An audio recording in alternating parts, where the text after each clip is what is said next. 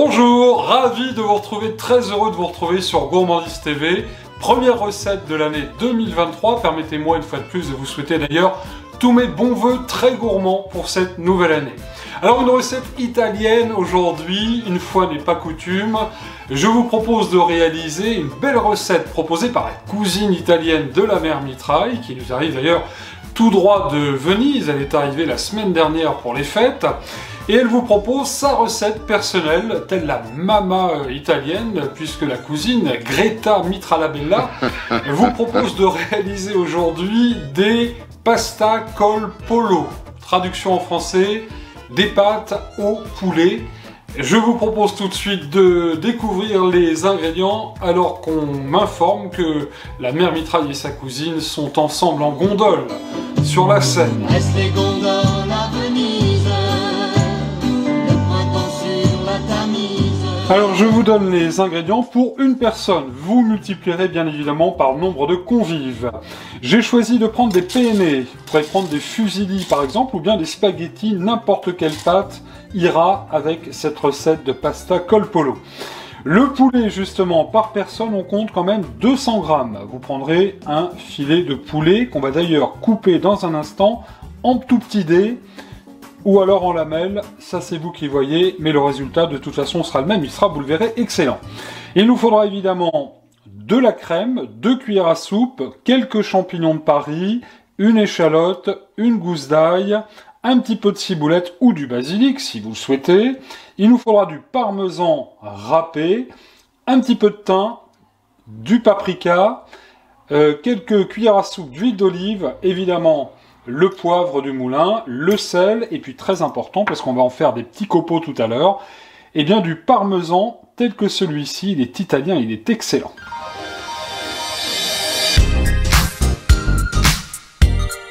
Un tout petit peu de mise en place et de préparation, 3 fois rien, il y en a pour quelques minutes à peine. Alors j'ai découpé, vous le voyez, les filets de poulet en fines lamelles. On peut les couper en cubes si on veut, faut pas que ce soit trop gros, c'est le principal.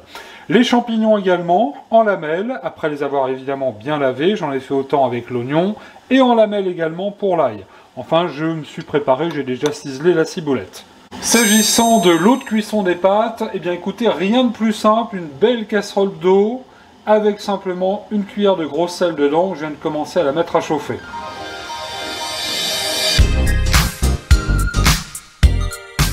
Toute première étape de la recette, je viens de mettre l'huile d'olive alors soit dans une poêle ou une sauteuse, c'est vous qui voyez, et on va y mettre, vous allez le voir, le poulet, ça n'est pas terminé. On va y mettre aussi également en même temps les champignons, l'oignon et l'ail. Alors en effet, c'est une recette qui est très facile à réaliser. Alors c'est vrai qu'après les fêtes, on n'a pas trop envie quand même de se compliquer la vie et de trop cuisiner, d'autant plus que Pâques arrive à grands pas.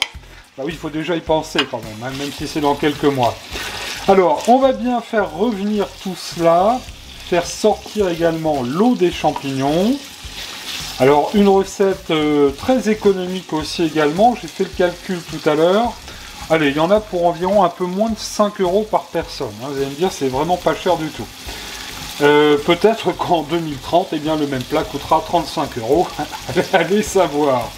Allez, on va tout de suite mettre aussi également une bonne cuillère de paprika dans nos champignons, notre poulet et nos oignons.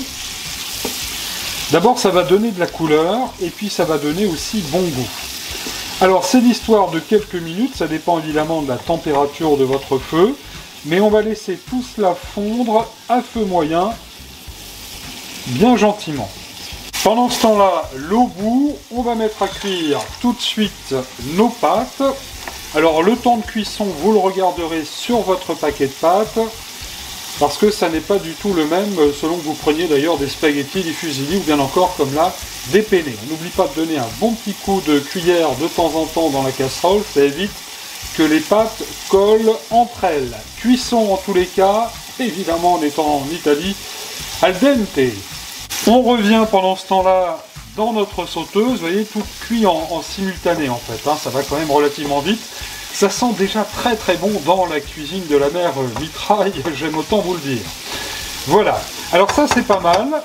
Et tout de suite, eh bien, on va se munir d'une louche et on va venir mettre un petit peu d'eau de cuisson des pâtes dans notre sauteuse. Voilà, on va même en rajouter un tout petit peu. Pas trop quand même, hein. Voilà, le temps de me débarrasser de la louche. On remue bien tout ça gentiment. Ça sent bon et c'est beau en plus, hein. Très rapide à faire. Avec une bonne petite salade, je peux vous dire que c'est tout à fait délicieux. On va tout de suite ajouter allez, 2 cuillères à soupe. On va rien perdre, on va tout mettre. Voilà, 2 crèmes fraîches. Alors vous pouvez mettre de la crème fraîche épaisse, comme je l'ai fait là à l'instant, ou bien encore de la crème fraîche liquide. C'est très bon, on en mangerait. Un petit tour de moulin à poivre. Faut quand même que ça soit relevé, hein. C'est pasta con pollo. Une petite recette que j'ai découvert au moment des fêtes à Paris, dans un restaurant italien où je suis allé manger avec ma maman. Et j'ai craqué sur cette recette de pasta con pollo. Et la cousine de la mère Mitraille m'a justement donné l'idée d'en faire pour le dîner. Allez, un petit peu de fleur de sel aussi également. Faut que ce soit bien relevé. Voilà. Ça se passe bien du côté des pâtes. Attention à la cuisson, je vous rappelle, c'est al dente. Et on va mettre tout de suite la moitié de notre parmesan râpé. Voilà, tout ça va bien cuire gentiment. Ça va nous donner vraiment une très très bonne sauce. On laisse la sauteuse à feu moyen. Voilà, je remue bien, hein, que tous les ingrédients soient bien ensemble. Et je vous disais donc à feu moyen, on va couvrir notre sauteuse gentiment et on va laisser cuire ça, mijoter, fristouiller pendant une petite dizaine de minutes.